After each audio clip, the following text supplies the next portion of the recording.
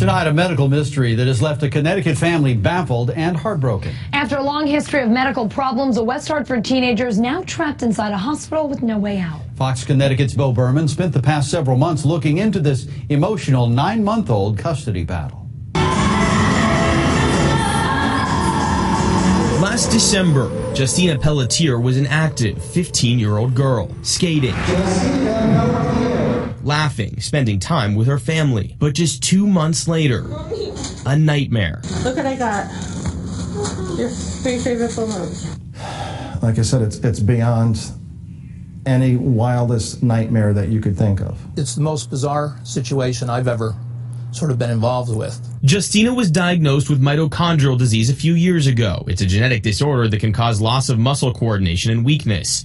Despite that diagnosis, she lived a normal life. But last February, she also got the flu and was admitted to Boston Children's Hospital to see her specialist. Almost immediately, a different team of doctors delivered a different diagnosis, questioning the original diagnosis of mitochondrial disease. They came in and they said, we cannot take Justina out of the hospital.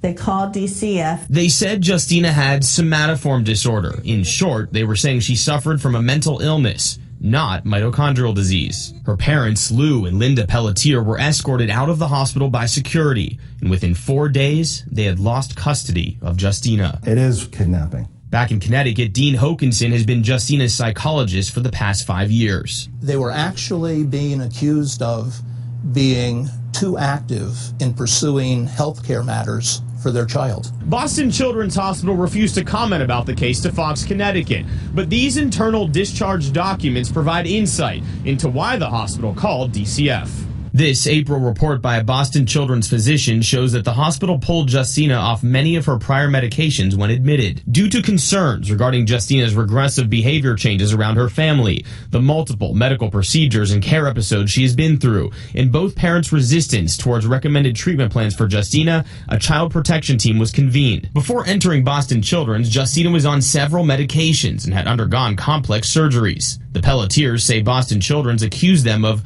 over-medicalizing their daughter. But the family showed us proof that every procedure and prescription was sanctioned by doctors, including Tufts Medical Center specialist Dr. Mark Corson. Tufts wouldn't let Corson talk to us, but the Pelletiers did provide us this email that Corson sent to their attorney, referring to Boston Children's. I am dismayed. It feels like Justina's treatment team is out to prove the diagnosis at all costs. The team has demanded that Justina be removed from the home. This represents the most severe and intrusive intervention a patient can undergo for a clinical hunch. Dr. Amel Kara, who works at Mass General Hospital, says conditions like mitochondrial disorder commonly lead to confusion for healthcare providers. A lot of social cases have been reported where the children were taken away from their parents by social services and the hospital because the medical team thought that the parents were causing this to their child. This one's in her artwork. Now, 9 months later, Justina is still in the hospital, sneaking messages to her parents, hidden inside origami artwork. And I know you trust in me. Don't forget it. I love you more than everything in the whole world, Justina. DCF allows Justina's parents just 1 hour-long visit per week. Now the Pelletiers are left fighting DCF in court, hoping to regain custody of their daughter and watch her skate once again. Hospitals, be it just in this scenario, but in big picture, cannot just hide behind DCF to do their dirty work. Beau Berman, Fox, Connecticut.